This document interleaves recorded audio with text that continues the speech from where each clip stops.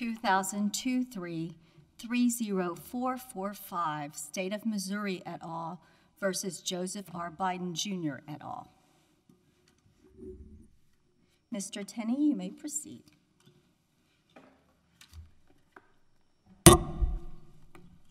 Thank you, and may it please the court. Plaintiffs would be entitled to a preliminary injunction in this case if they could demonstrate that a threat directed at conduct by social media companies causing them irreparable injury.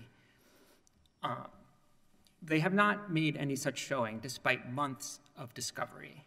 The district court nonetheless entered a preliminary injunction, and that was erroneous for several reasons. The district court exceeded the bounds of a concrete case or controversy under Article 3 and impugned government discussion of issues of public concern. The court's injunction cannot be reconciled with principles of equity and cannot be reconciled with the requirements of Rule 65 of specificity. To give just a few examples, plaintiffs have urged, for example, that if there were a natural disaster and there were untrue statements circulating on social media that were damaging to the public interest, the government would be powerless under the injunction to discourage social media companies from further disseminating those incorrect statements.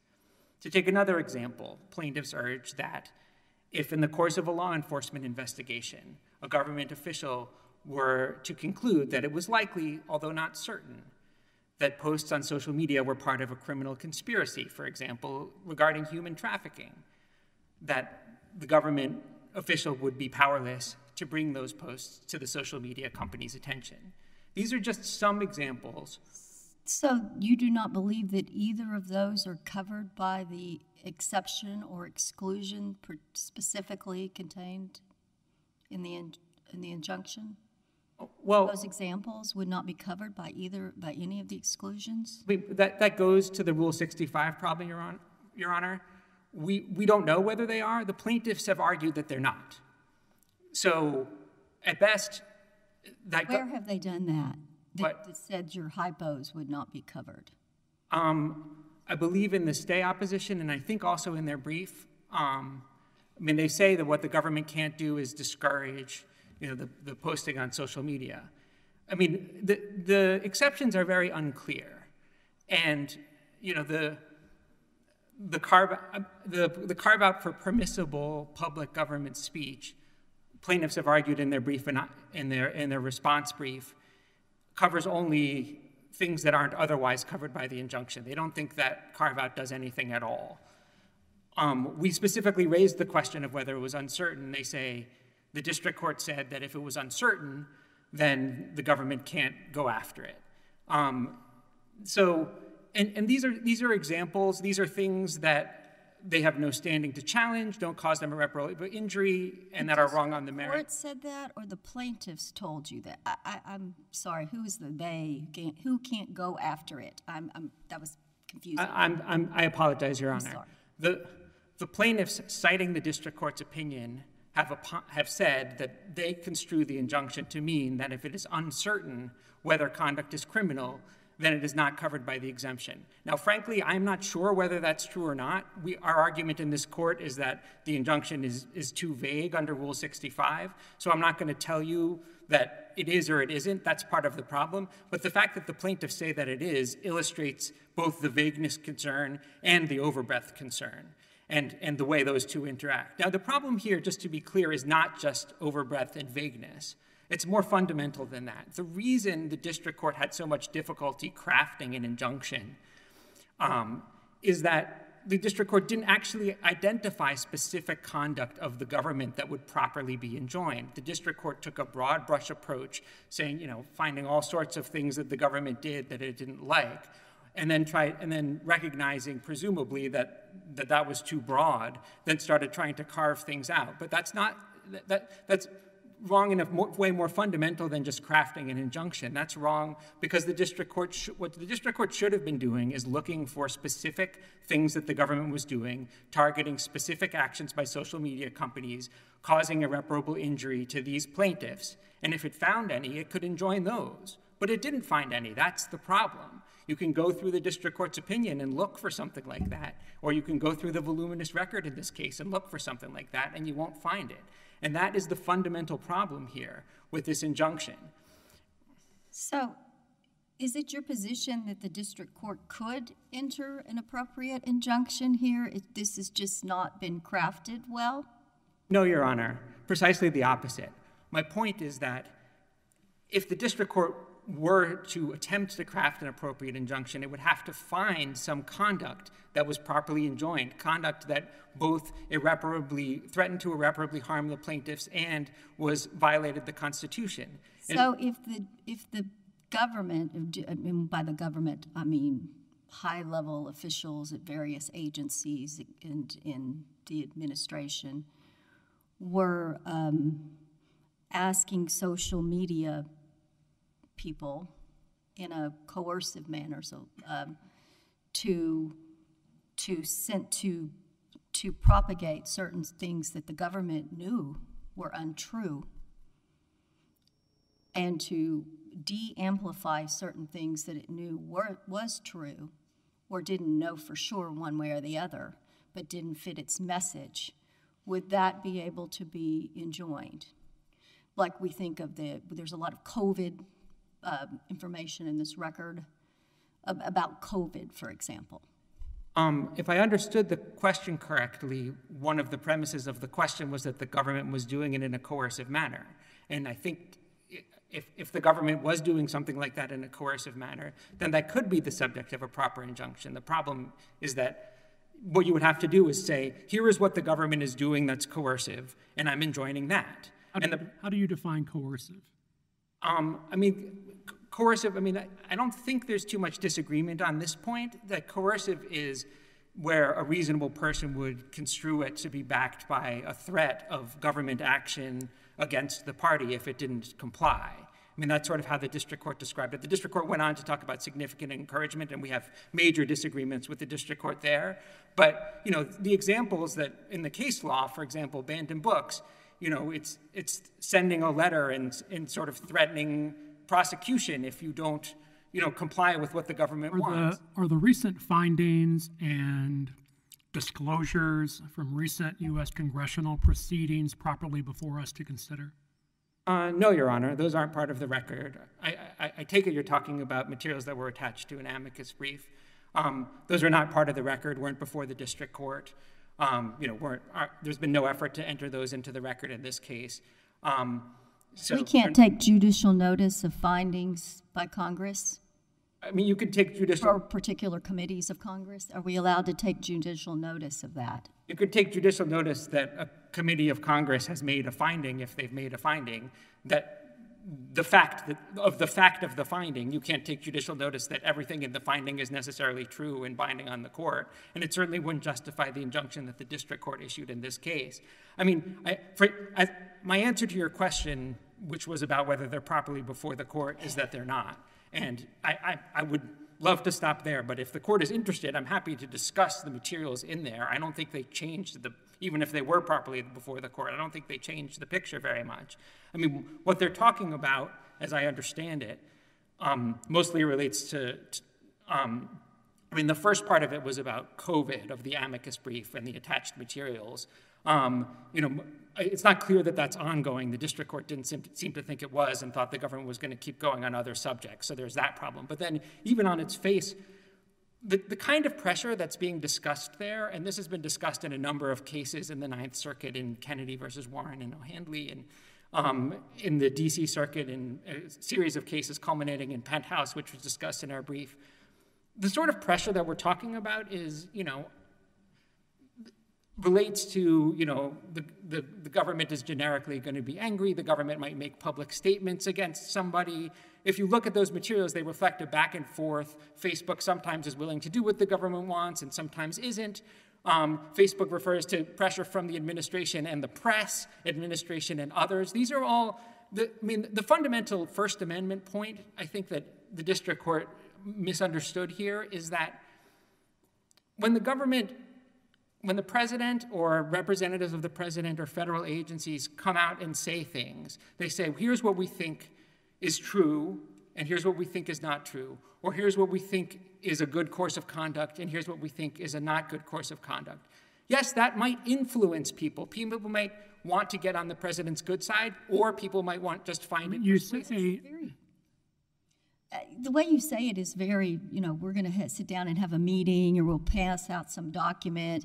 But what appears to be in the record are these irate messages from time to time from high-ranking government officials that say, you didn't do this yet. And that's my toning down the language. You didn't do this yet. Why haven't you done this yet? And so it's like jump, and how high? So there's some examples like that in the record. So it's not like we think this would be a good public policy, and we want to explain to you why that would be a good policy. Seems to be some very close working relationship that they're having these. This isn't being done fast enough. Like it's a supervisor complaining about a worker. Do you have any comment on that? I have several comments on that, Your Honor. I'd like to comment both directly on the materials that you're talking about and also about their Which are in the record. This is not the extra record. No, I understand. I'm sorry to interrupt. I understand. No, I'm sorry. Go ahead. I understand what you're saying. I'm talking about the record too, and I also want to put them in the context of this case. So I hope I have an opportunity to do both. Please do. Both talking directly. There was a back and forth. Sometimes it was more friendly. Sometimes people got more testy. There were circumstances in which everyone saw eye to eye. There were circumstances in which they disagreed. You wouldn't, if you were saying we're going to do this, if you don't do this, we're going to impose some penalty, some government regulation or sanction on you. That's not the way you would go about it. You wouldn't say, I'm really mad. You would just say, do this or else, and the or else would be clear. There's no indication in this record of what the or else is. What are they going to do? And then the other point I would... You have to always have the or else at the same time if you have a ongoing relationship. If you're having this really long relationship, can't the district court find and make a finding, a factual finding that this is enough? Because, you think about, and I'm certainly not equating the federal government to this, but this is an analogy, certainly probably an inapt analogy, so if you'll excuse me. Like if somebody is in in these movies that we see with the mob or something, they don't say and spell out things, but they have these ongoing relationships, and they never actually say, go do this.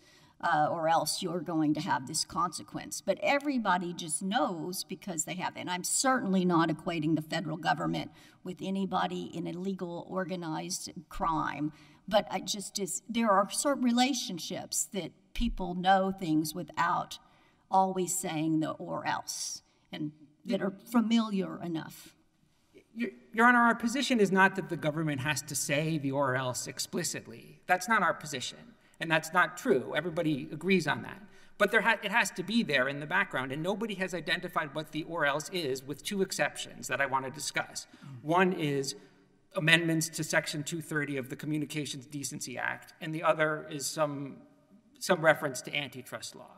Now, the idea that if you don't do exactly what this White House staffer says about this particular thing, the president is unilaterally going to amend Section 230 or amend the antitrust laws is far-fetched. And it is not permissible for the district court to make a factual finding that that's the case. And the other point two other points I would make, which more in putting it in context, the things that they describe as the most harsh and irate are not about conduct that causes any injury to these plaintiffs. They're about the president's own Instagram account. They're about efforts to obtain information from Facebook. The plaintiffs have not raised a circumstance where they said, where that sort of tone or anger was used in connection with the things that are actually before the court in this case. The other thing I would like to add, just in terms of putting it in context, if the district court, we think the district court was wrong to enter any injunction for some of the reasons that I've specified. But if the district court thought there are a few things that happened here, you'd still have to figure out what they were, and we don't think there were any.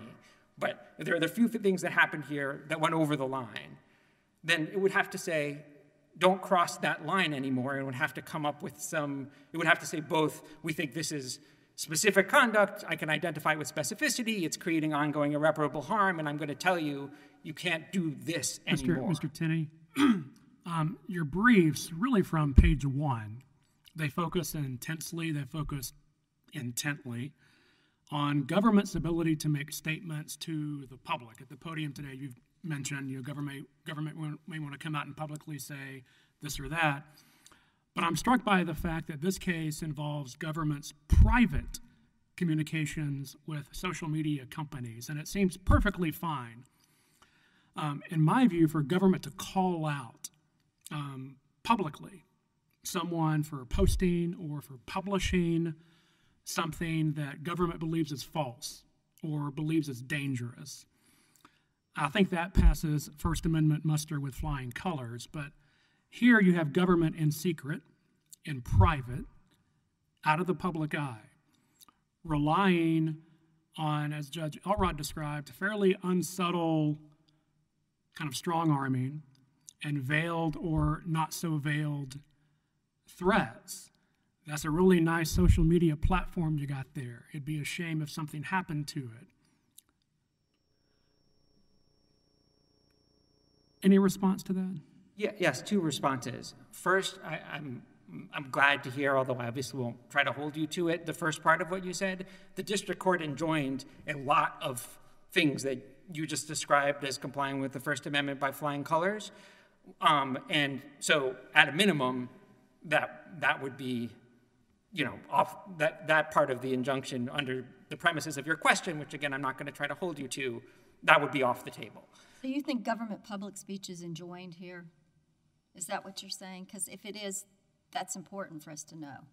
Well, the plaintiff's the premise of the question, and I want you to answer his question. I'm just trying to. But what's the part that you think is good in his question that you think? I mean, the district court said permissible public government speech was on matters of public concern was exempt. I have no idea what that means. The inclusion of the word permissible seems to make it impossible for us to figure it out. The plaintiffs have identified some public speech that they think is enjoined. So if it just said public speech is exempt, then... Well, that would solve part of the problem. Not all of it, part of it. Okay, I'm sorry, go ahead. So if I could turn, that is not what it says. It says permissible. So, and the plaintiff's view is permissible. That exception literally does nothing. So I just want to put that out there. Then as to the rest of it, I mean, there were sort of several things baked into your question. There's sort of whether it's private and whether it's coercive. Those aren't the same thing. I'll give you an example of private communications that it would be surprising to me if they were enjoined. The CISA switchboarding efforts, where state and local governments, including the plaintiff states, would report things to CISA that they think are inaccurate election information, and CISA would pass those along to the social media companies. I don't see any basis for saying that violates the First Amendment. If the CDC, if Facebook comes to the CDC and says, we're trying to figure out whether these posts are true, can you give us scientific information that would bear on that question? It would surprise me if the only way CDC would respond would be publicly rather than privately. Well, isn't it true, though, that time and again, that what government at first may label misinformation or disinformation or malinformation, always with great fervor and certitude and indignation, is sometimes, lo and behold, vindicated as true information. Ideas that were labeled false are later proven true. If that happens, that doesn't change the fact that if social media companies are making determinations, whether we like it or not, they're making determinations about what to include on their platforms and what algorithms to use to make some of it more prominent and less prominent. And the social media companies have decided, and there's basically no evidence in the record that this decision was coerced by anybody. They decided that they wanted, in some circumstances, to have those decisions be informed by government experts' views about what was true or false or what was harmful or not harmful. That doesn't mean they were turning over the reins to the government. They were asking the government for information. And now, as Your Honor says, maybe sometimes the government is wrong. And what if maybe it's lying? Does it matter if it's wrong or lying between the two? Like if the government knows secretly that certain things do have health consequences or don't have health consequences, but doesn't want that to be the message, and just hypothetically, and so then says the opposite to the social media with the idea to propagate that message. I mean, that's does that matter whether they're lying or wrong between the two, or not really? That's a very different claim than a claim that it's coercive, that they're somehow, taking over the will of the social media company. Isn't that a claim in this case? Am I wrong? I thought, and I'm not opining on what the truth of the matter is. Please don't misunderstand me. But I thought the claim in the case is, for example, and I think the part of that Great Barrington Declaration is part of this case. Is that right? Yeah. That these scientists were not saying the wrong thing, and the scientists at the government, the allegation is, knew that they weren't saying the wrong thing, but that they wanted to suppress that because it wouldn't be good for their other scientific message. I am not agreeing with that or disagreeing with that, but that's one of the allegations. And we're going to give you more time because we haven't even talked about standing yet. Okay, thank you, Your Honor. With respect to the Great Barrington Declaration, I mean, what the district court said, and I'm not sure whether the plaintiffs are saying that it was lying. I'm not aware of evidence in the record that it was. The place where deception came to the fore most prominently was with regard to the FBI, which I'll get to in a second. But with respect to the Great Barrington Declaration, what the district court said was that the government orchestrated what it called a takedown of the Great Barrington Declaration.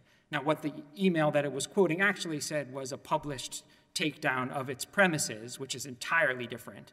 And what the government and what the district court said was not the government was lying and that's why this is a problem.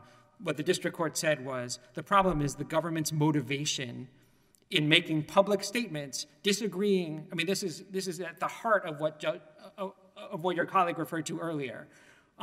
This is where the government made public statements saying, we disagree with some of the statements in here. We don't think this is good policy. And the district court said that's unconstitutional. Now, that just cannot be right. And then when you get to the FBI, which is where the deception theme came in, the thing that was allegedly deceptive was the FBI's refusal to comment on a pending FBI investigation. That's it. That's what the district court said. That's what the plaintiffs say. That's the whole thing. I'm sorry, which one was this? This is the Hunter Biden investigation. There were questions about the laptop. The FBI said no comment. In the record, it's clear the reason the FBI said no comment was that the fact of that investigation was not public, and the FBI doesn't comment on public investigations. Is it in the record? And I'm honestly, I don't know, so please correct it, that they said, oh, you need to be very careful of these foreign sources in the same conversations to try to dissuade any follow-up on that when allegedly there's a claim that they knew about that. Is that in this record, or is that in the publicly available information that's in the world today that should not be considered? I'm not sure what the same conversation you're referring to is. With the social media people. The record reflects that the FBI generally expressed concerns about a type of investigation. I mean, a type of conduct called hack and leak, where you would, obtain illicitly materials and then leak them. The record also reflects that the social media companies were independently already concerned about that, at least in the view of the FBI witness. And so that, the possibility of such a thing was discussed. The record reflects that... In the context of that laptop specifically, since you mentioned it. I want to be careful about saying in the context of. There was public testimony in the record that someone had heard rumors that it had to do with Hunter Biden, and then a subsequent clarification by the same person that those rumors did not come from the FBI. And so I just want to, I mean, at the end of the day, what the district court said and what this court is reviewing is that they warned of hack and leak operations, which is something I would submit that the government can do. This is a threat, to our potential foreign influence in American elections. And the FBI can say, we're worried that these sorts of things are going to happen. We think they've happened before. So the court can disagree and say that that's unconstitutional if it's not done publicly. I would strongly urge the court not to do so. We're going to give each side 5 more minutes so we could just go through standing really quickly. You have made a lot of standing arguments that there was the lack of standing. Are there posts made by state officials that were allegedly censored in this manner? I get that you think it was not coercive, but assuming our spot that part, are there government official posts from state governments? And if so, why doesn't that provide standing for the state officials? Okay, I believe there were 3 that the states identified, one of which I think there was even some dispute about whether it was really a state official. But there were 3 that they identified. I appreciate that you set aside the point that there's a dispute about whether that's really traceable to the government. The thing that's fatal to the state standing on this ground, which the other side didn't respond to at all in their briefing, is they have no allegation that they have any intention of making these similar any other posts in the future. And so they would have to show, in order to have standing, that they have a future injury, ongoing injury attributable to government conduct. So you're saying this federal government is not going to censor, not going to suggest that a state government post be removed ever? Or you're saying state government people are never going to make posts? I don't understand what's not going to happen in the future. It's their burden to establish standing, and they would need to say, we intend to make posts, Well, don't all state government people make posts all the time, constantly, just like federal government people? And, that's what they do? Your Honor, if your point is that it should have been easy to make this allegation, I'm not sure why it helps them, but it's also relevant on what subjects they would make the posts, and the court would have to evaluate whether it is more than speculative that those posts would in fact be subject to both content moderation and content moderation that is based on conduct from the federal that is based on conduct from the federal government that's being challenged here, and without even an allegation, here's what we plan to post on in the future, here's why we think the government, we think it's going to be subject to content moderation, and here's why we think the government's conduct in this case that we're challenging is the thing that would cause it to be subject to content moderation. What if the state elections person says, I think the federal government interferes in elections and we need to protect our local elections? Would that be a post that could be interfered with? Your Honor, that goes to the substance of what the social media companies' policies are going to be in the future. For standing purposes, I appreciate this colloquy because it highlights the problem. The way standing is evaluated is that people come forward with declarations and they say, here's what I want to do, here's why I'm going to have an injury in the future, and then a court evaluates whether they think that it's actually true that they'll have an injury in the future. And so to say, well, we're not going to bother with the part where we say, here's what we want to do in the future, that's just fatal to their standing on this ground. It's just, this is, like... So they didn't say that they were going to make these COVID posts about child vaccines in the future? Is that the problem? Because isn't that one of the topics about, wasn't it a state official about children's vaccines from Louisiana? Am I wrong? Is that not the factual? I apologize. I don't recall exactly what the posts are about, and I don't want to misrepresent by guessing. But if your question is the problem that The record is absolutely silent on whether they're going to make more posts, if they do, on what subject, and why they think those posts would be subject to content moderation at all, much less content moderation at the behest of the federal government. Then I would say the answer to your question is yes, that is the problem. Okay. And if I could say one more thing about COVID, COVID's a great example of why past content moderation may not be evidence of future injury, much less imminent future injury that would give rise to a need for irreparable harm.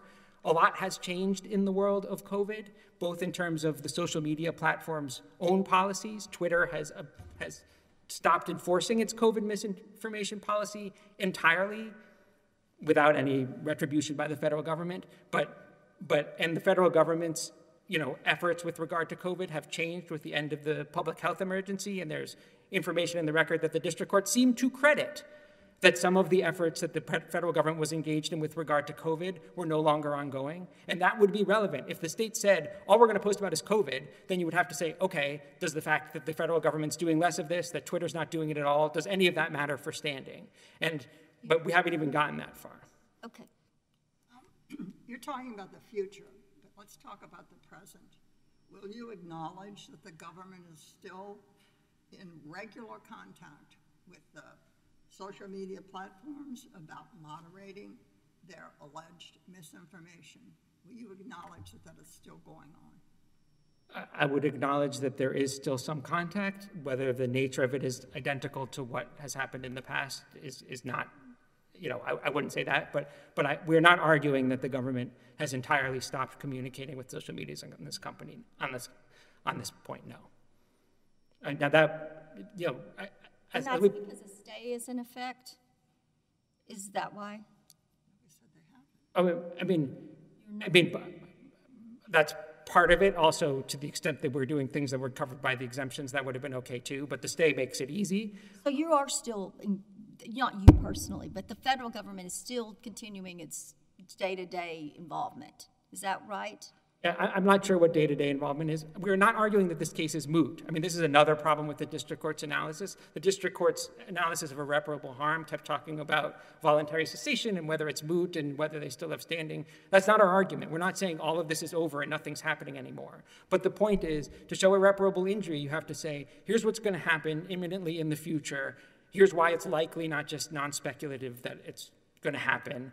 And then you have to make your showing with evidence. And that's just one of the many problems here. I'm over even my extended time. I'm happy to keep talking if there are more questions. Thank you. You have saved time for rebuttal, so we appreciate it. Thank you, Your Honor.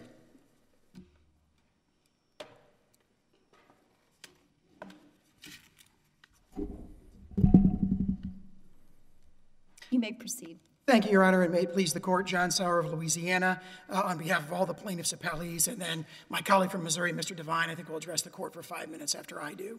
I want to start by asking the court to imagine a scenario where senior White House staffers contact the book publishers, Amazon, Borders, Barnes & Noble in the United States, and they tell them, we want to have a book burning program, and we want to help you implement this book burning program. We want to identify for you the books that we want burned, and by the way, the books that we want burned are the books that criticize the administration and its policies. And suppose they said, we want to be partners in this book burning effort, and when they didn't get the cooperation they wanted, for example, one time they said, hey, here's 12 authors we want you to pull off the shelves and burn. These are the really bad ones. You got to burn those books. And the booksellers probably said, well, we don't really want to do that. Then 2 days later, the White House press secretary was at the podium and said, these booksellers need to burn more books. And the president supports a robust antitrust program to go after them. So they need to do more to go after these books. And later they started sending emails that contained implied threatening communications like, oh, you haven't burned enough books. You haven't let us help you identify the books we want you to burn. And therefore, internally, we're considering our options about what to do about it. And when they lose their temper, they use the F-bomb against the booksellers. And then, all of a sudden, in the middle of July of 2021, there's a 1, 2, 3 public punch where the White House press secretary and the Surgeon General stand at the podium and they say, these books are poison, and we are going to hold you accountable, a word that the district court expressly found carries with it the threat of consequences for letting these books be on your shelves. And then a few days later, the White House Communications Secretary also goes public, and she says, we're just exploring legal liability against you because you haven't burned enough books. And we're looking at repealing a piece of legislation that gives you a huge subsidy worth billions of dollars if you don't burn more books. And then suppose all the booksellers decided the game wasn't worth a candle, and they started complying. And that's exactly what you see here in the record here. In July of 2021, you see the platforms having resisted, the White House pressure for a significant period of time. They complied on a number of issues, but they're holding out on certain issues. And all of a sudden, after there's those public threats combined with the private pressure campaign that had lasted for months and months, you see the platforms just giving in. And you see them essentially from then on agreeing with whatever the White House and the Surgeon General demanded on those particular issues. And in particular, the White House had said, deplatform these specific speakers. Alex Berenson, because we think he's the epicenter of disinfo that radiates out to the persuadable public. In other words, the most persuasive speakers, the ones who are most effective at rebutting the government's preferred message, the White House is privately saying, take those people down. Tucker Carlson, why aren't you de-boosting a video by Tucker Carlson, a Fox News critic, or Fox News host who's one of the most prominent critics of the administration? And what you see is the platforms complying. They're under what the district court aptly described as unrelenting pressure from the most powerful office in the world, and apparently they complied. So you see, in July of 2020... Does it matter if they want to do it anyway? It does not legally, but in fact, there's a factual finding that they did not want to do this anyway. So on both, that argument has a legal answer and a factual answer. Under Peterson against City of Greenville, the Supreme Court expressly said, if the private party would have done it anyway, but the state action is violating First Amendment rights, that's enough. In Backpage, Judge Posner said exactly the same thing in Backpage. He said, even if the threat turns out to be empty, or they would have done it anyway, or they would have folded their tent, that's still a violation of the First Amendment. But actually here you have a well-grounded factual finding from the district court who said they wouldn't have done this anyway. And you see this in their emails. Like Facebook in May 2nd of 2021 is like, we're not going to take down the disinformation dozen. They haven't violated our policies. 3 days later, you have the White House press secretary at the podium threatening them with a robust antitrust program, which Mark Zuckerberg has publicly stated is an existential threat to our company, right? And in the very next sentence, she says, take down the misinformation.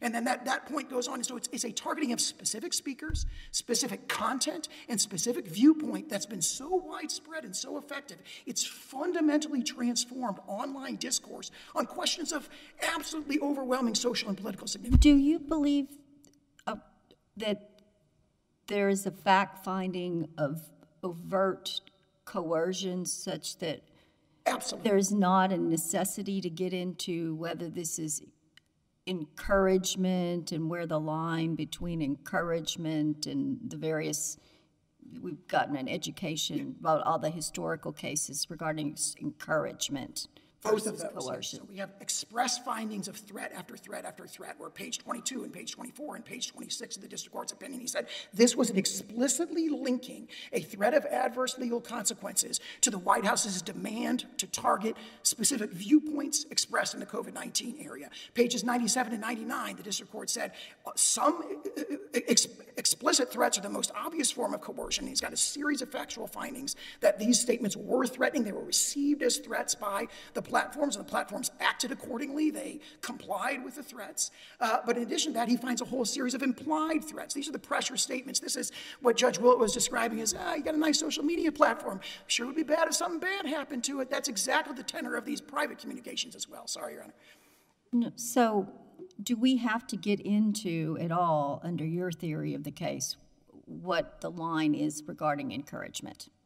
You do not, because whatever that line is, these facts are way beyond it. So if you look, for example, the threats cases, Backpage, Bantam Books, Acquetti, cases like that, and compare this to the threat in the Backpage case. That's a letter from a sheriff to credit card companies saying, we don't want you to do business with Backpage, implying that there might be some federal, criminal, or civil liability if they do, even though he's got no enforcement action with respect to that, and asking for a contact person to talk to. And you compare that to, in this case, what the district court found was a whole series of threats in public and in private, going after legal consequences that would have impacts of worth billions of dollars to these companies, combined with this relentless demand for, again and again and again, from all these federal agencies just peppering them with, take down these accounts, take down these speakers. You have the FBI sending 1 to 5 times per month a demand for removal of specific speakers from dozens or hundreds at a time, going all the way back to 2018, saying, take all this stuff down. Can we talk about standing, please? Sure. I'd like to address the first 2 points that were addressed in the questions to my colleague before. You had asked about the state standing. Do the states have direct censorship injuries? The answer is yes. They're laid forth in the Flesch Declaration and the Bosch Declaration that are in your excerpts of record, where it talks about multiple state officials and state agencies made specific postings on social media platforms that were taken down, and the district court, with express reference to those, found that that was caused by federal pressure. They said this is happening right when the federal agencies are pressuring the platforms to take this kind of stuff down. And this includes Evidence in the record to conclude that they were expressly caused by federal pressure? yes, and what the district court cited on this is the timing, the chronological identity. Right when the feds are pushing them to take this stuff down, that's when these posts gets taken down. That's what the district court found. That's not a clearly erroneous finding. And in fact, you see that same reasoning in Bantam books, in Backpage, and Acquetti. Primary state standing argument that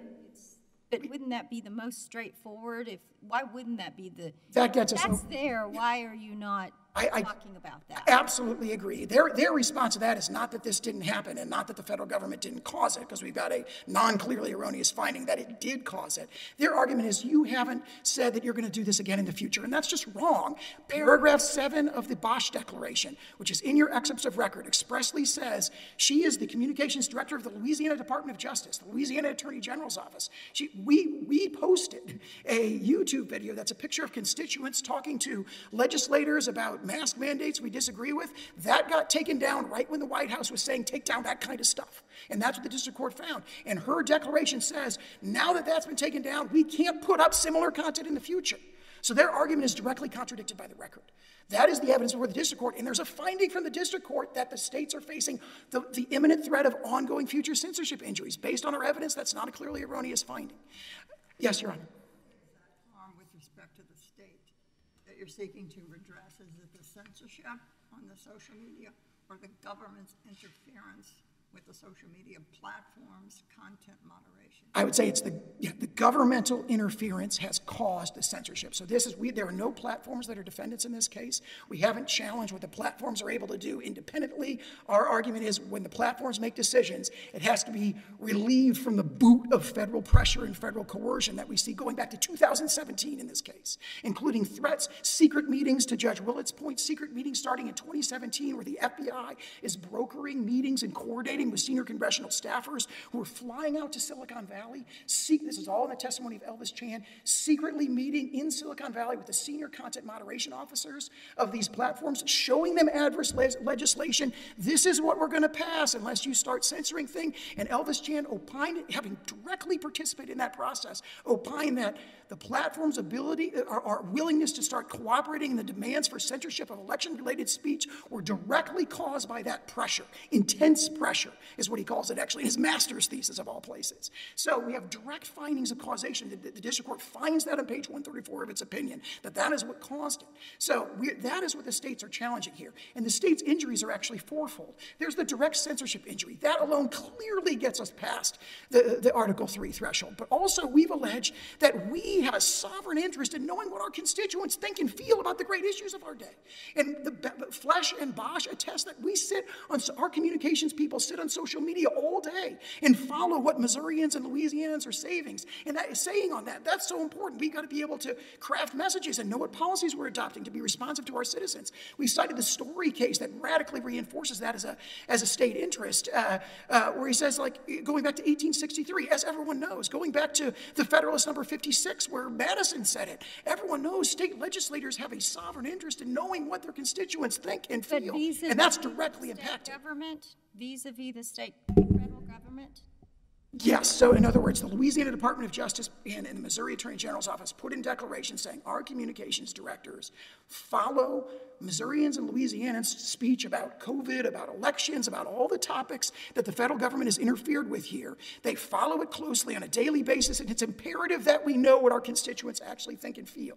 And we can't know that because half of that stuff is being suppressed. The viewpoints the federal government doesn't like are just silenced on social media. It's hard to overstate. That's why the district court found in this case this is arguably the most massive attack on free speech rights in American history. Let me ask you what I asked Mr. Tenny. Are we free as a panel to take judicial notice of or otherwise consider the recent findings or releases or disclosures from recent U.S. congressional proceedings? Yes, on the judicial notice point, as Judge Elrod pointed out, judicial notice is a situation where there's no reasonable dispute about the authenticity of the document. And if a congressional committee has released something saying this is an internal email to Facebook, which, by the way, directly reinforces the evidence we have on our side, which is the direct communications with the White House officials, the court can easily say we take judicial notice of the fact that that's a document whose authenticity cannot reasonably question and can weigh and consider that evidence. And all that evidence just powerfully reinforces the overwhelming evidence of coercion we have in this case. You have a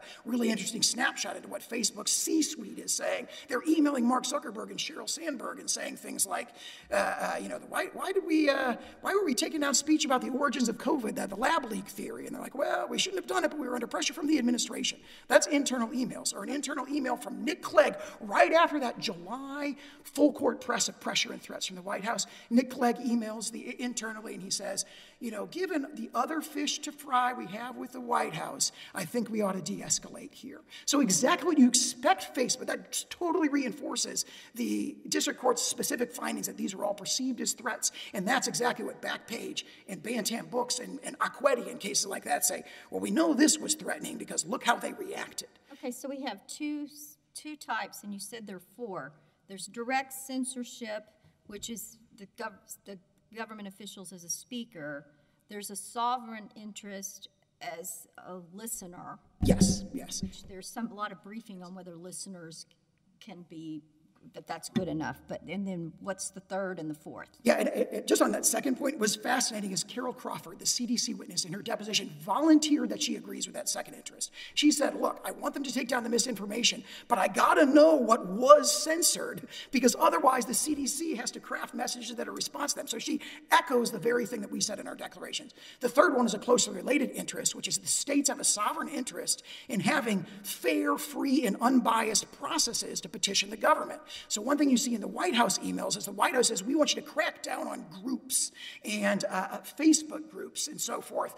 And these are the things that our declarant, Jill Hines, one of the plaintiffs in this case, said, I tried to organize these Facebook groups in Louisiana and I couldn't do it. And by the way, her most recent declaration, the one that was filed in May of this year, says this interference is still going on. The notion that there's no more COVID censorship is not true at all. She says, and so as a result of that, I can't put together 18,000 Louisianans to magnify our voice and petition the government for redress of grievances. And that's a sovereign interest for us. We got to hear from those people. So it's related to the second one. One of the amici, I guess it's the Stanford amici that was unopposed in allowing that brief in, says factually disagrees with all of that. We've got a footnote in our brief addressing that. It's absolutely dead wrong. Virtually every factual representation they make in that brief is directly contradicted by the evidence before the district court, which includes their own public report and their own statements. We quoted some of those in a lengthy footnote in our brief, and I would direct the court's attention to pages 70 to 75 and 80 to 86 of the district court's opinion, where he makes specific findings resulting in the conclusion that CISA and the Election Integrity Partnership were, quote, were completely intertwined. Let me just run through some of the points of contact between the Election Integrity Partnership. Well, I think we've got to get through these other four. Sure, yeah. 3 and 4 yet. And then finally, we assert a quasi-sovereign interest against the federal government. They dispute that we can do that. The parties have briefed that, and actually my colleague, Mr. Devine, is prepared to address that parents' So he's going to talk about Brackeen and whether exactly, it's yes. good law. Okay. Yes, yeah. And our position, of course, is Massachusetts against EPA has not been overruled. It's still good law. It directly addresses it. What's 4? That was number 4, was that quasi-sovereign interest. So what was 3? The state's injuries are direct censorship injuries of our own speech. interference with our ability to hear our constituents' voices on social media. Third, interference with our ability to have a fair and unbiased process for our people to organize and petition the government for grievances. And fourth, those are all sovereign injuries. And then the fourth is the quasi-sovereign injury to a substantial segment of our population. And I haven't even talked about the individual plaintiffs' injuries yet. Only one plaintiff need have standing. The states, the individual plaintiffs alone have like obvious standing. There's a factual finding from the district court that plaintiff Jim Hoft is currently subject to an ongoing campaign by federal officials to target the content on his website, and that is corroborated by the affidavit that he put in May of this year, where he says, look at all the ongoing harassment I've been receiving. This notion that like COVID censorship is over is totally unsupportable. 2 weeks ago, I gave a talk about this very case at NCLA, our co-counsel's office, criticizing federal government censorship. It was taken down the next day by YouTube. I was censored as a lawyer for the Louisiana Attorney General. Do not tell me that Louisiana doesn't face ongoing censorship injuries as a result of federal interference. But the plaintiffs also have a whole series of injuries. Sorry, go ahead, Your Honor. Assuming arguendo, and this is just an arguendo question, that we decide that the individuals do have standing, but that the states don't, wouldn't that affect the scope of the injunctive relief? I was looking at this morning to address that question, and I don't see how, because the injunction is not framed as don't do anything with respect to the states. It just says don't do these things that take things down from social media. And the individual plaintiff's standing is broad enough to address all of that, because among other things, one of the second interest they address is they say, look, we follow all these people, everyone that the federal officials targeted, the disinformation dozen, all the people listed in the Virality Project. Jill Hines has a declaration. She says, I follow 86 of these people on social media, targeted by every single one of these federal agencies. And the Supreme Court held very clearly in Virginia Board of Pharmacy that when you take down Tucker Carlson's video, it's deboosted due to federal action, so you never see it in your news feed. That injures Tucker Carlson and the people who follow him, the 3 million people who follow him equally. They both have a First Amendment injury because the right to listen is just as fundamental as the right to speak. And these plaintiffs assert the right to listen. They assert the right to listen to virtually every single one of the speakers that was silenced by federal censorship in this case. They follow the New York Post with the Hunter Biden laptop story being taken down. They follow when Robert F. Kennedy Jr. is booted off of Instagram because Jennifer Psaki demanded that they take him down. Our plaintiffs follow Robert F. Kennedy Jr. They're just as injured under the First Amendment, and that's the second injury. And that injury is, I think, really is so comprehensive that it just really neutralizes all the arguments they've made about saying, oh, the injunction is too broad. I do want to address the alleged breadth and vagueness of the injunction. What I would like to do is direct the court's attention to two sources that relate to the alleged breadth of the injunction. If you look at the operative verbs in the injunction says you can't pressure, induce, encourage, or urge. And the government says, well, we just don't understand that. Those verbs are too broad. Those verbs' meaning is very plain. It's right there in the dictionary. They're broad, but they're not vague. And here's evidence of that. Norwood, the foundational case about state action, the Supreme Court said it is axiomatic that you cannot induce, encourage, or promote. Two of the very verbs that are in the injunction, encourage and induce, are the verbs that are in the Norwood decision. Elsewhere in the injunction, it says you can't threaten or coerce. Look at the Backpage decision. At the very end of the Backpage decision, Judge Posner directs the district court to enter an injunction on remand with specific language, and here's the Seventh Circuit's approved injunction. You shall not take any action, formal or informal, to threaten or coerce any third party not to do business with Backpage. Verbs of exactly the exact same verbs that are in our injunction have already been approved by the Seventh Circuit and are already appearing in Supreme Court decisions. And they say, oh, we just can't understand this. Judge Willett, to turn to your question earlier, the dichotomy that we see reflected in the injunction isn't strictly between public and private speech, although it's very bad, it's very telling that a lot of this happened in private going all the way back to 2017. But a public threat, like the letter that the sheriff sent to Backpage in the Backpage case, that was posted on his website in a news release the next day, right? That was a public threat. A publicly made threat still violates the First Amendment as long as they conceded an oral argument in the language of equity, a reasonable observer could reasonably interpret it as intimating some kind of adverse adverse legal consequences. And we have this again and again in here. If you imagine you're, Nick Clegg of Facebook and you're on the receiving end of all these communications, how would any reasonable social media platform receive them? As a pressure campaign, as a series of threats. And to Judge Elrod's question earlier, we have an entirely different theory of state action, joint participation, that doesn't even require threats or pressure, that the district court also found all this conduct falls within. For example, the joint participation doctrine says that if you've so involved yourself in private decision-making, then you have a state action problem. And that's exactly what we have in this case. You have federal officials, every single one of these agencies has insinuated themselves into the content moderation decisions of major social media platforms. And it's occurring at the speaker-specific level when they say, they're at the table when they're deciding, do we take down this specific post? Do we take down that specific post? They're having big group meetings with slide decks about the posts that they want to take down. Go ahead, Your Honor. I'm struggling with your public-private. You used an example of a public threat, and that was because that was a threat, that was actionable. But just public speech about we want companies to moderate content because we have a suicide epidemic of young people. And we think you should cut down on this bullying, hate speech targeted young people. And this is a super important problem, and we, the health officials and the president and everyone thinks this and wants to cut down. Now, that would not be that's not a threat.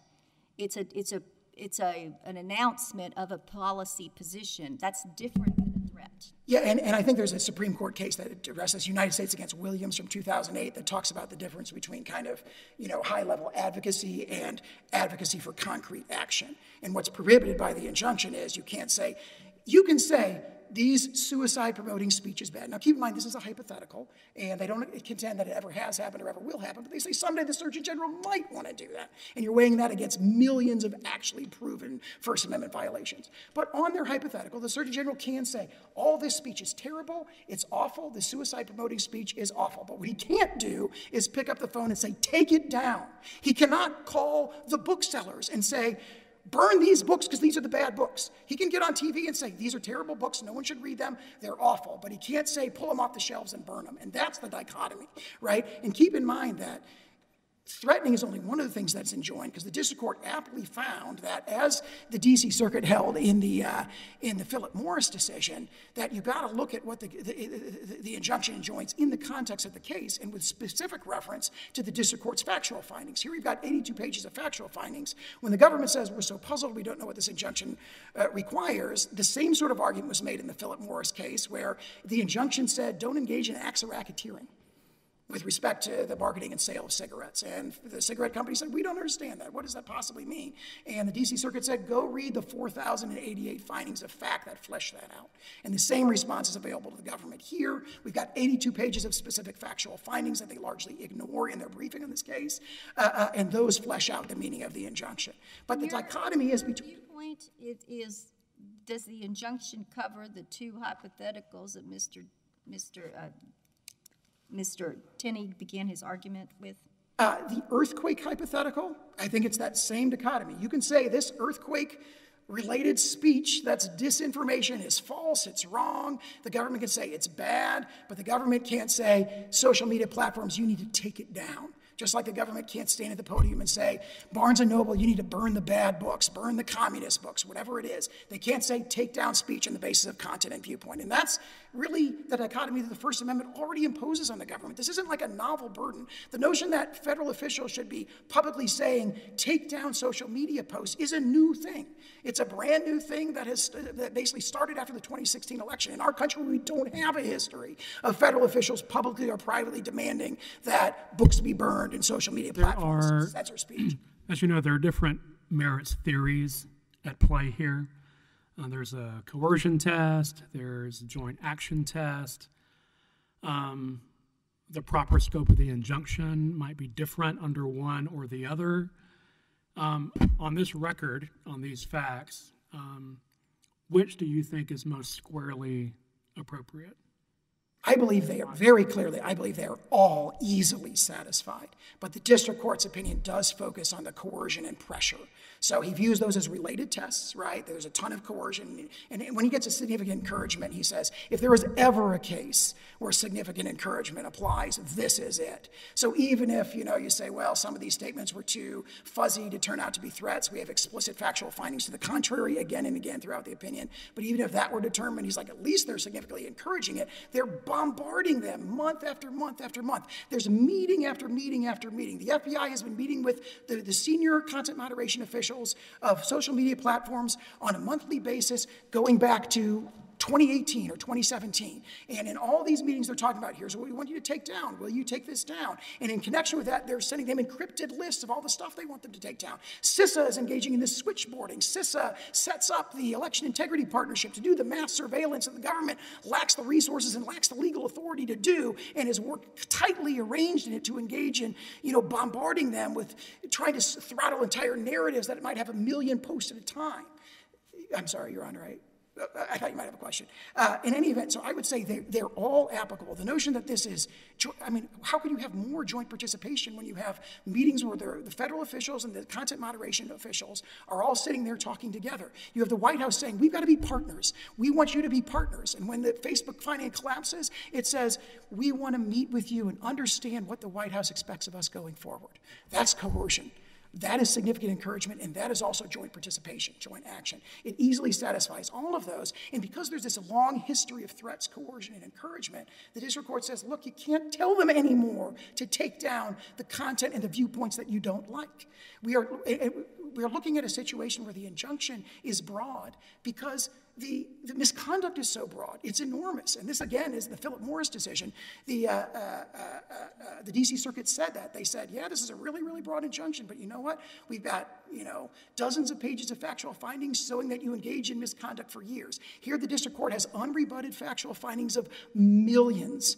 That's the quote. Yes, Your Honor. The complaint doesn't even mention WhatsApp and TikTok and Snapchat, many other very popular social media platforms, but the injunction does include that. Yeah.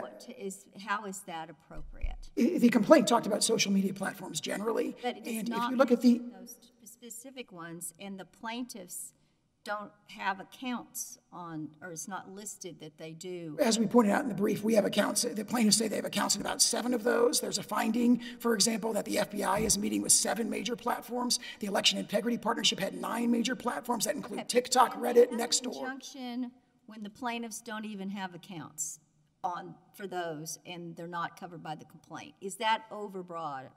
No, because we have evidence that the state communications directors monitor speech across social media platforms. And of course, what happens on social media is that content is cross-posted, right? A TikTok video gets reposted on Twitter. A Facebook Why post. doesn't it cover it good enough for your purposes if it covers it from the ones that your clients have? Well, my client's the state of Louisiana, and what the state of Louisiana says is we look at all of them, right? I mean, that's, if you read the Bosch and Flesch Declaration, they say we're monitoring social media activity across these accounts. And the plaintiffs say, hey, we've got accounts on 7 of these, and then the evidence shows that the EIP is involved in 9 of them. All the ones you mentioned are right there in the evidence with the federal government directly interfering with speech on those platforms. So there's at least 9 in the record, 7 that 7 or 8 that CISA and the FBI meet with, 9 that are affected by the Election Integrity Partnership. And so, and also keep in mind that the government makes a lot of threats that are addressed to platforms generically. It doesn't just say, hey, Facebook do this. It says platforms do this. I see my time has expired. I have a question. Was the activity of the FBI as egregious as the activity by the White House? They're different, and I believe they're both very egregious. The FBI engage in deception. So for example, with respect to the Hunter Biden laptop story, they said, oh, all they did was to decline to comment on a pending investigation. That's obviously not true. There's lengthy findings about this in the district court's opinion. He said they deliberately seeded the platforms with misleading information that a hack and dump operation is coming, a hack and dump operation is coming. There's rumors it's going to involve Hunter Biden, guys. And they say these are on the agenda of the emails that we have in discovery or in the record saying the hack and dump operation is coming. And then when the story, and they had the laptop in their possession, there's a finding to that effect, they knew that it wasn't Russian disinformation, and then having primed the platforms to expect it as a hack and dump operation when it actually hit, then they said, is this Russian disinformation? They said, no comment. No comment. The district court found that was a deliberately misleading course of deception. He also found that deception is just another form of coercion. So that was deception. And you see this also with respect to the Great Barrington Declaration, explicit findings of deliberately providing false information with the purpose of inducing them to silence and stifle Americans' free speech. That violates the First Amendment. Thank you. Thank you, Your Honor.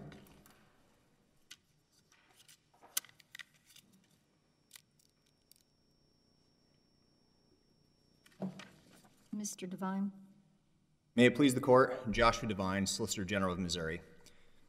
I want to focus just on state standing and dive a little bit deeper into some of the arguments that my colleague, Mr. Sauer, already previewed. Are you going to rely on the parens patriae, or you want to not focus on that one? I don't think we need to rely on parens patriae. I want to make a couple points about that, but we have 1.5 million different theories of standing where there isn't any circuit split, so I'd prefer the court to go with one of our other theories of standing. So that's not your strongest one, and you want to move on? Exactly. Okay.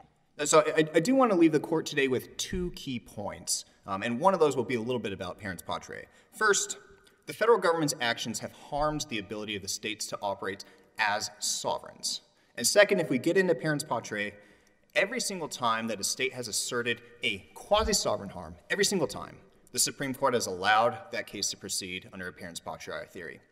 So on the issue of sovereign harms, there are sort of 2 sovereign harms here. My colleague, Mr. Sauer, addressed a number of them already with the state's own speech being taken down. There is a finding on page 138 of the court's opinion where the court says, the court makes an express finding that this is likely to continue in the future for a lot of the reasons that the court has already said. Every official in every state is constantly posting on social media. This stuff gets taken down all the time. Other than the one affidavit and the one paragraph, is there anything else in the record to support that? I think the chronology of, like my colleague, Mr. Sauer, said, the chronology here shows that this is related to all of the other suppression that the federal government is responsible for. But again, we're posting public meetings in front of local county governments, things of that nature, where individuals are coming to speak. The individuals who are being censored over these matters. Are they still getting taken down? I think the most recent example is my colleague, Mr. Sauer's takedown just a couple weeks ago. Now, there's a second aspect of sovereign harm as well. The Supreme Court has long recognized what James Madison said in Federalist 56 and what courts have said for centuries. Government cannot function unless individuals are able to freely speak in the public square. Here's what the Supreme Court said about this in 1949. The vitality of civil and political institutions depends on free discussion. It is only through free debate and free exchange of ideas that government remains responsive. So when the federal government blocks individuals like Plaintiff Jill Hines from organizing, speaking to the community, speaking to the government, it deprives the states of the information we need to exercise our sovereign functions. That is more than enough. And I note also, it doesn't matter whether this is on Twitter or TikTok or anywhere else. All of these are part of the public square under the Packingham case from the Supreme Court in 2017. How is this theory of third-party standing materially different than a parens patriae argument? So in the parens patriae, the Snap decision at page 602 makes clear that the doctrine of parens patriae only applies for 2 kinds of harms: a purely third-party harm or a quasi-sovereign harm. So with respect to our sovereign harms, the entire doctrine just doesn't apply. We're not under parens patriae, we're under Kowalski instead. We're under First Amendment third-party standing, which the Supreme Court has said is, quote, quite forgiving. So we don't need to have our own First Amendment rights. We just need to have an Article III injury that is related to somebody else's First Amendment right. And here our injury flows from the First Amendment violations experienced by individuals. So now my colleague on the other side says, well, you can only assert this if there's an enforcement action against the plaintiff, and that's not true. Bantam Books expressly rejects that idea. So in Bantam Books, you have a New York company that is challenging a Rhode Island statute that is being enforced against a Rhode Island company. And the Supreme Court says, well, it doesn't really matter that this isn't being enforced against you, the plaintiff, because the First Amendment violation against the Rhode Island company is having an economic downstream Article III injury on you, the plaintiff. So you can exercise third-party standing in the context of the First Amendment to sue over that. Your theories mean that, the states would have standing to sue the social media companies directly, even if the remedy might be a little different? I think there might be a situation where you can bring a challenge under a federal statute where they're operating under color of law because of a joint participation theory. Obviously, we haven't done that here. I think that would be the theories would be quite different in that kind of circumstance. Quick follow-up. Do each of your sort of theories of standing, do they independently justify the injunction in its full A to Z scope, or do some theories only support certain aspects of the injunction? I agree with my colleague, Mr. Sauer, that each of these individually supports the entire injunction. I think it's easiest and clearest to see with the states. Between the two states we have today, we have millions of people involved. I don't see any way where you couldn't have this exact injunction, especially if you have state standing. I understand. I see my time has expired. I'm happy to answer some questions about parents' You said patriae. especially if we have state standing. What if you don't have state standing, despite your points today? I agree with my colleague, Mr. Sauer, that there's nothing in the injunction that is pertained to the states specifically, especially given how much each of these individuals are following dozens, hundreds, thousands of other So it's individuals. based upon their followership. What is the best case that says a following is good enough for an injunction in this type of First Amendment? Well, the Virginia Board of Pharmacy case expressly recognizes this ability to this First Amendment right to listen, to receive information. Now the other side says, well, it depends on what the targeted audience is. And here, well, the targeted audience is anybody on social media who wants to follow this. So, I mean, we're in a totally different area than we would have been 20 years ago, 30 years ago before social media, because social media has just broadened dramatically the kinds of audiences. I'm happy to answer a couple questions on parents' patriae if the court desires. Well, I said you keep bringing it up. Massachusetts v. EPA, is it even a parents' patriae case? You know, we were just talking about Brackeen, and that is definitely a parents' patriae decision. But is Massachusetts v. EPA a parents' patriae case? It certainly does still exist. It is, and it's not even the first, it's the second. The first is Nebraska against Wyoming from 1995, where Wyoming brings a cross-claim, a counterclaim against the federal government. And on page 20 of that opinion, the Supreme Court expressly says, well, they're bringing a quasi-sovereign interest here, so we will allow this to proceed. Massachusetts against EPA, same thing. Like we do here, Massachusetts asserted a number of different injuries. One was a quasi-sovereign injury. But yeah, mostly it's the injury to the state from the environmental harm. Yes, that's right. And the Supreme Court in footnote 17 of that opinion says that this is a quasi-sovereign interest. They distinguished this from Mellon, which expressly said it did not involve a quasi-sovereign interest. And the same thing is true in Brackeen as well. If you look to footnote 11 of that opinion, the Supreme Court faults Texas for raising only purely private claims. It says Texas it did not raise anything that, quote, involved a concrete injury to the state. That's the problem in Texas. Now, you do have this quote that the other side relies on where he says you can't bring a parents' patriae action against the federal government. And of course, we pointed out that in SNAP and Kentucky against Biden, there are two different kinds of parents' patriae actions. So I would just focus this court's attention on the recently decided Supreme Court case, Turkaya Halk Bunkazi. Please don't make me say that twice. Where the court says general language in judicial opinions should be read as referring to, in context, to circumstances similar to the circumstances then before the court, and not referring to quite different circumstances that the court was not then considering. The Mellon bar. We have your argument. Okay. Thank you. Thank you very much. Thank you. We appreciate it. You saved time for rebuttal. Will. Thank you, Your Honor, and thanks for the extra time. Oh, sorry. I wanted to start by talking about the facts.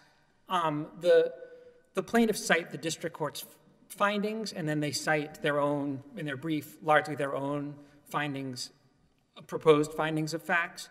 And it's really important to look past those and look at the underlying documents that are in the record, because as we pointed out in our brief, and I'm not sure the plaintiffs really dispute this, there are circumstances in which those things do not match up. And a couple of them came up from the podium today. I'll just point those out as examples. But my general point here is, there's a voluminous record of documentary evidence. The plaintiffs had proposed findings, the government had responses to those, and the proposed findings cite particular materials. And so just to give two examples that came up from the podium. The first was the district court's finding about what it means for somebody to be accountable. The citation's a little confusing there, but I think what the district court was referring to was 14822 of the record, with the deposition of Mr. Waldo. And what he said, the question was, do you agree that accountability includes accepting the consequences for when you do something wrong or inappropriate? And he agreed with that. Now that's accountability in the sense of, I'm accountable for, in another place in the record, President Biden said, people should look in the mirror and, they should be accountable in that sense. And so the district court said, they admitted that accountable means consequences.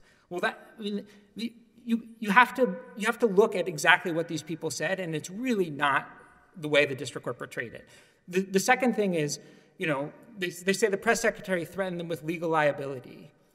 As we pointed out in our brief, the district court put in quotation marks words that the press secretary did not say at that press briefing. You have to look at the actual press briefing. You can't just say, they're doing all of these threats, they're threatening people with legal liability. Look at what she said. And what she said is just, there was a litany of policy proposals, more privacy protections, robust antitrust. They talk about reforms to Section 230. These are the sorts of things a press secretary has to be talking about. The other mention of antitrust, as we discussed in our reply brief, was in response to a question about oligarchies. And she said, we support reforms in antitrust law. These are not threats.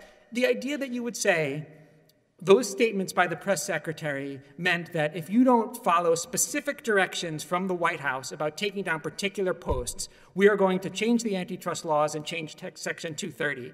If the district court made a factual finding like that, it's clearly erroneous. I'm not sure the court actually did, but if it did, that's clearly erroneous. That is not supported. What about the president's own comments that social media platforms are, quote, killing people, unquote? No threat in that statement, but powerful nonetheless. Correct. It may be a powerful statement. And so the legal question then would be, is it proper for a district court to say the president can't make powerful statements trying to persuade the public about what people should or should not do? The president isn't subject to this injunction, is he? I thought he was specifically included. That's correct. But so, if the press secretary had said that about the president's views, that would be subject to it. And it's extraordinary to say if the president's view is that certain conduct of disseminating information is harming the public safety of the United States of America, that the press secretary cannot express that view. If it's backed by a threat, if it says, and if you don't do what we want, then this will happen to you, that's different. That's what the cases are about. But that's not what happened in this case. For any of this, it's not just that one. They haven't named one. They flag things. They flag, they say the FBI got a 50% rate of having the posts that it identified taken down. I'm surprised it's that low. Usually the FBI is probably right about whether it's foreign influence or not. The social media companies, the idea that the media companies felt like they had to bend to the FBI's will when half the time they didn't. I mean, this doesn't support any of these theories. I'd like to just point out the chronological point we made in our brief. Twitter and the other social media companies adopted policies in 2020 about COVID misinformation. They say this is attributable either to a White House pressure campaign that began in 2021, which is obviously not true. We didn't go in a time machine. Or they say it's attributable to congressional pressure from before then, which is not part of this case. You can't sue the executive branch and say members of Congress put too much pressure on social media companies. That's their whole theory of coercion. The whole thing falls apart on the facts. Now, just a couple points about what happened in the district court, and I see my time is running out. They say you don't have to get into social significant encouragement. I think I heard him say that. For some agencies, all the district found was significant encouragement, not coercion.